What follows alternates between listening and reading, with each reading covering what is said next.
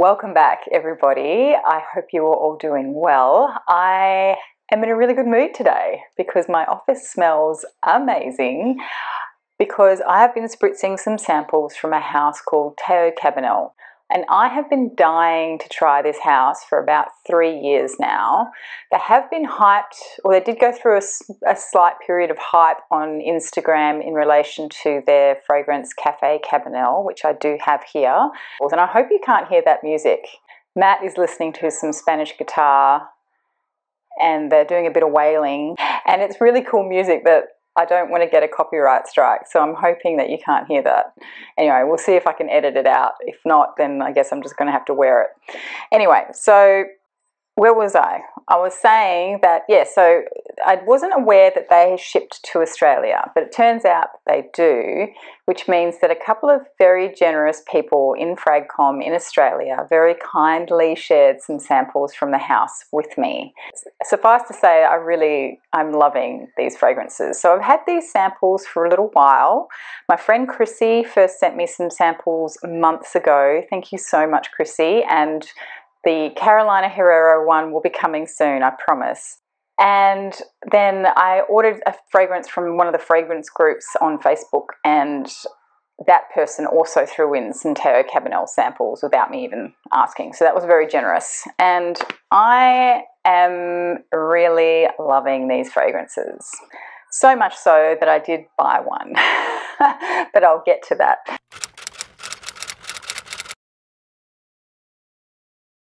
But first of all, I'll just give you a bit of a history of the house because I struggled to really, I read the website and I didn't bother sort of emailing the house because I'm sure it's Christmas time, or holiday time, so they're probably really busy, and I didn't want to bother them with, questions so that I could do a YouTube video. So I read the website, which was quite informative. But the problem I had with the website was really hard to sort of piece together the story of the house. Like, there's a lot of information from when the most current owner of the house took over, but there wasn't really, you sort of had to go to different places on the website to piece together the information. And then I found an article by the fragrance review blog, Now Smell This, which is a really popular, long-standing perfume review blog. And if you haven't read them or haven't found them before, then I'll link the article that talks about this below, because they're a fantastic website, they're a fantastic reference, and I very much appreciate that they wrote this one review of one fragrance from the house, and in that review they provided a history of the house, which made it a lot clearer to me what the timeline was and how the current owner came to be the current owner. So the house was founded in 1893 by Theodore Cabanel, hence the name Teo Cabanel for the house. And he basically, ran that for his lifetime. It was very popular. The Duchess of Windsor apparently used to buy their fragrances. And when he passed away, his daughter took over and she ran the house and continued on the perfume making for her lifetime. But when she passed away, it was bequeathed to her goddaughter, and then I think the house kind of died a bit for a while until her goddaughter's daughter turned 22 and decided to revive the house. That's the history of the house in terms of the timeline. Caroline Ilacqua is the current owner of the house. She's put up a manifesto on the website which talks in quite a bit of detail around the values of the house, the drivers for creating these fragrances, and basically the manifesto that she has outlines a number of things, but one is that they wanted good quality perfumes that weren't overpriced, which used really good quality raw ingredients in an ethical way. They claim that their supply chain is fully traceable and ethical. They employ locally so as to minimize their carbon footprint wherever they can. And they try to use as much more raw ingredients as possible in their fragrances.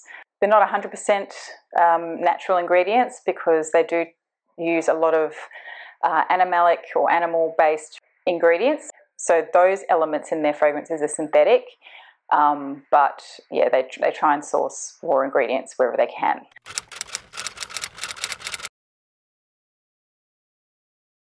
So the first one I want to talk about is Boum. I'm assuming that's how you say it. And this is, to me, is a really beautiful, slightly sweet, primarily lily fragrance. It is a floral fragrance. There are other florals in here. I think there's jasmine and maybe rose. But the floral that I get the most for sure is the lily, that beautiful, clean, watery type of floral. I was surprised to discover that this has immortelle in it because I'm not really a huge fan of immortelle. I feel like I can kind of detect it on the paper. I haven't tried wearing it on my skin yet, but I think I do detect it on the paper, but it's very clean. It's a beautiful fragrance, actually. I really quite like this one. I think maybe the only thing that I'm wary of with this one, strangely enough, is not the immortelle, it's the vanilla, because the vanilla is definitely very noticeable on the paper, but I feel like if I was to put it on my skin, I might end up with lots and lots and lots of vanilla. Not that that would necessarily be a bad thing, but I feel like I might lose that lily. And in fact, while I'm sniffing it and as it's drying down on this paper now, I feel like, you know, that beautiful, watery, fresh lily is sort of already starting to slide into the background. So, but it is a fantastic fragrance and I really enjoy this one. I do want to wear it on skin, but I just haven't had time yet and I really wanted to do this video and talk about this house. So I'm just too impatient, obviously, but I will try and follow up with maybe a bit more of a review of once I've put it on skin later on. So that is Boum. The next one that I have here is one that everyone's probably already familiar with, and that is Cafe Cabanel. So this is the one that kind of brought this house to my attention because this particular fragrance got a lot of hype on Instagram a couple of years ago. And interestingly, whilst I was interested in the house, I wasn't overly interested in this particular fragrance because it's a coffee fragrance, or it's meant to be a coffee fragrance, and I don't actually really like coffee fragrances that much. I think I'm a bit of an odd one out in that regard. But I would rather drink my coffee than smell like coffee. So I wasn't actually interested in this house for this particular fragrance. But obviously it's one of their more popular ones, so I was very keen to try it and have a smell. So I was quite surprised when I smelled this on the strip that it doesn't actually, it does smell, I do get a coffee note, and I think there's been a lot of complaints from people who don't like this fragrance or people who were disappointed with this fragrance saying that they didn't feel like they got the coffee. I do feel like I get the coffee, but this doesn't smell gourmand like I thought it would. So it actually smells more dry, a little bit bitter, very ambery. So it's that really beautiful, dry, dusty, ambery kind of fragrance. And I feel like I get a lot of spice in here. And there is that hint of coffee, but it's not like a cafe latte. It's not a creamy coffee. It's a bitter, you know, ground coffee kind of note, which I think I prefer, in fact. So this was a surprise for me, a really pleasant one, because I assumed I wasn't going to like it, and I actually really do like it.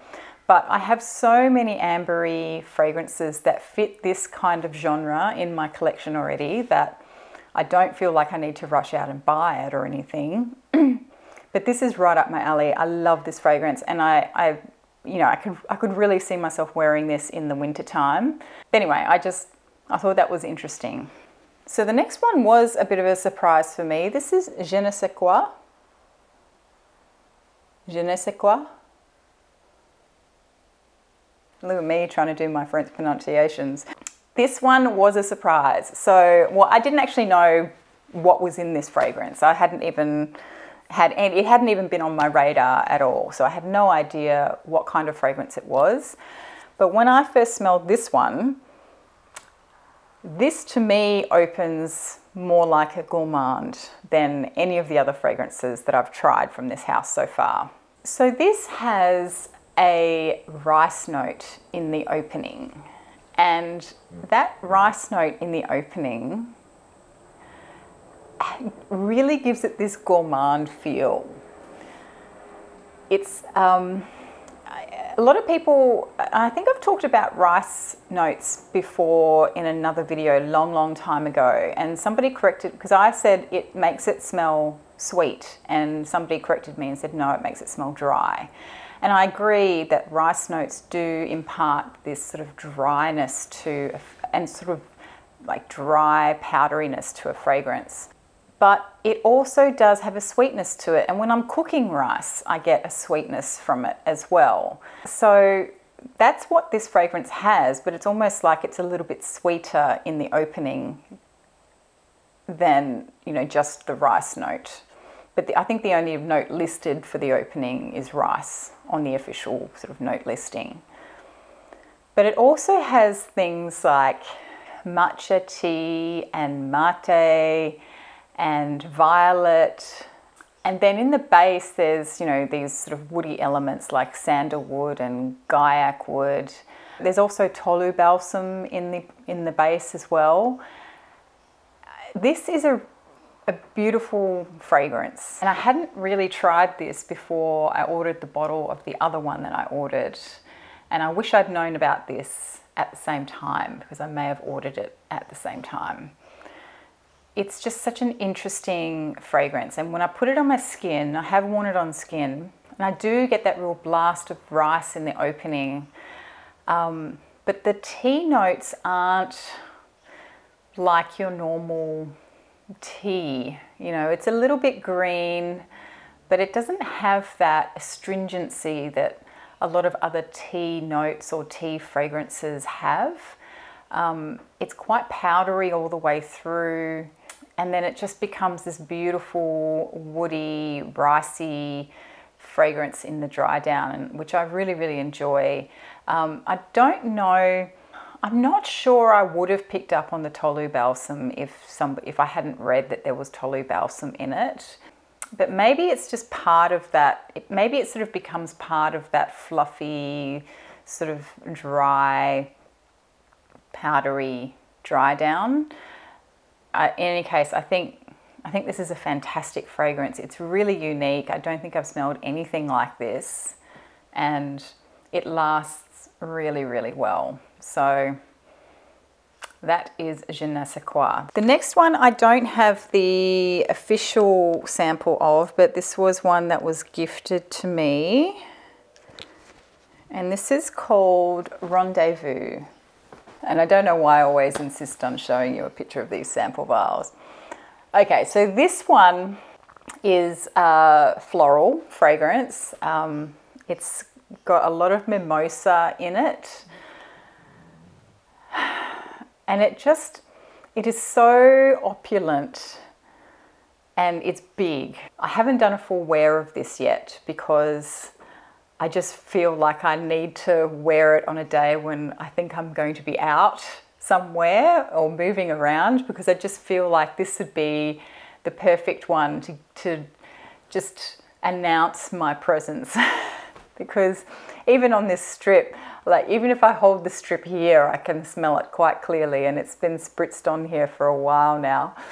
So it's a mimosa fragrance. I think there's also jasmine and rose. There's violet and white musk.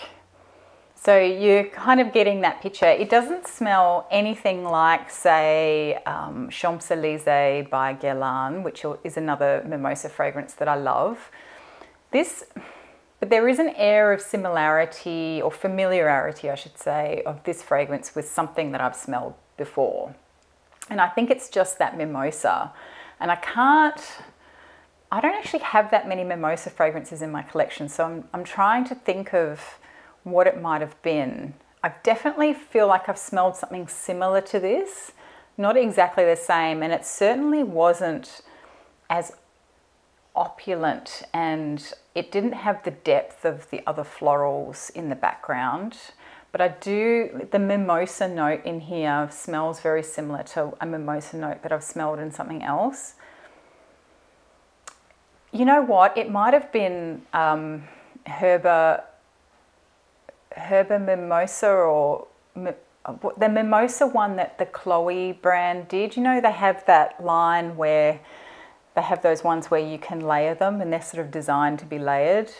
There's a mimosa one from that line which I had bought back in early 2019 on my way to Japan, and then I've since sold it because I just wasn't reaching for it. I liked it, I really liked it a lot, but I just found that I didn't really pull for it, and I think because I felt like it wasn't complete enough and I didn't want to have to think about what to layer it with. But now perhaps I should have layered it with a jasmine fragrance or something, or a violet fragrance, because this is spectacular. It's really, really beautiful. It's very perfumey, very, I mean, I do imagine a very well put together woman, very elegant, maybe in a beige skirt suit. I don't know. I'm making it up, but it is quite feminine leaning, and it has a lot of presence to it, and it's gorgeous. It's sort of creamy as well, maybe slightly watery, and it's got this, you know, powderiness through it. Yeah, I really like that a lot. So the last one is Ooh La La, and this is obviously the one I bought the bottle of. It's only a 30 ml bottle at this stage. This one really blew my mind when I smelled it. So this is a beautiful iris dominant fragrance, but it also has some gourmand elements to it. There apparently is a hazelnut in here. And I don't know if I would have picked it as hazelnut specifically, and I'm usually pretty good with hazelnut. Particularly when it's in chocolate and stuff. There's this beautiful sort of darker nutty. It is nutty, but it's almost like having a bit of a liqueur dabbed into this. You know, I'm going through an iris or orris phase at the moment, so anything iris is like I'm zooming in on it immediately.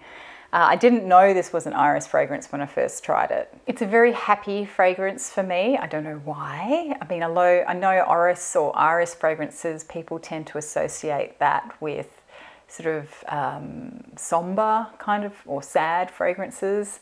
But to me, this is very happy. And I think because it has this element of gourmand to it, but I wouldn't necessarily overtly call it a gourmand fragrance. It does seem to become more woody in the dry down, and there is like this soft sweetness to it that doesn't feel artificial. It doesn't feel like they've just dumped a heap of vanillin or something in it. But it's not that sweet anyway, but there is a sweetness to it. This also has a more formal feel to it without being prim and proper, like a lot of other iris fragrances seem to be, or people seem to feel that a lot of iris fragrances are very austere or, you know, haughty. In fact, I think a lot of iris fragrances smell that way too. And this has an air of formality about it. I think because it's so big and because it's so, it's quite a powerful, strong fragrance. But you could wear it, you could dress it up or dress it down, I think. What I think I really love about this fragrance is when it dries down, there is a tobacco note in here, and that starts to come out, and it gives it this richness. I think that's why I feel like this is a very dressed up or formal kind of fragrance, because it has so much presence because of this richness of the tobacco, that fuzziness. Because I think tobacco and a lot of fragrances has a fuzzy kind of element to it anyway. But then if you add it in with some iris as well, you've got that powderiness from the iris. Oh, it's just so good. Are you right there? So I feel like if you're a fan of iris, this is one that's definitely worth checking out. I think it's squarely unisex, so I don't feel like it leans feminine or masculine.